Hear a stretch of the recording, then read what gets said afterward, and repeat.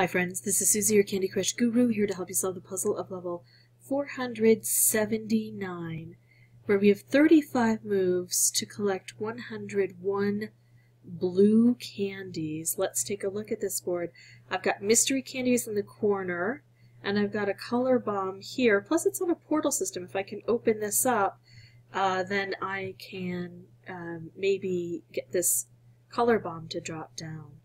I don't know if I'm going to get any more specials, any more mystery candies, because this is my first playthrough for recording purposes. It would be nice if I could drop this down one.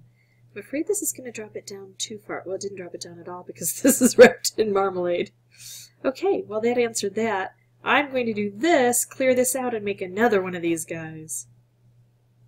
Ah, and look what else I made. I don't know if I made that or if it was a mystery candy.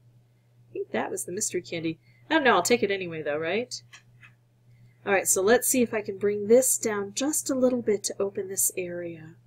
Well, now I've got it kind of opened, but I'm going to do this to ensure that I can make some moves here. I still didn't open this though. I still have to kind of crush through that. And now, it's not that I need to get this, it just would help. Anything that I can do on this board that's going to create chaos, it's going to help me with my goal of collecting the blue.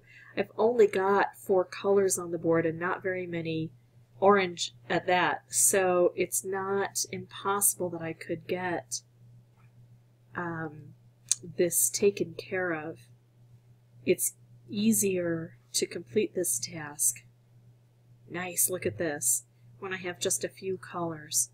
So here we go. This is going to open this up. It's probably also going to set this off, and that's okay because it'll take out a color even if it's not blue.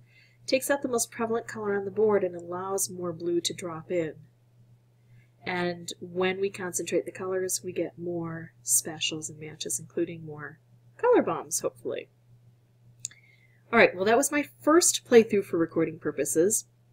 I found this to be both an easy level and a fun level. It wasn't too easy, there was a little bit of nail biting, but I got it done with 20 moves left, so it couldn't have been too tough for me, but sometimes I get a lucky board first time out. So if you have faced something on your board that I didn't, please let me know what that is, and I will do my best to help you devise a strategy to overcome it. If you would like to see more videos, you can subscribe, and as always, thanks so much for watching.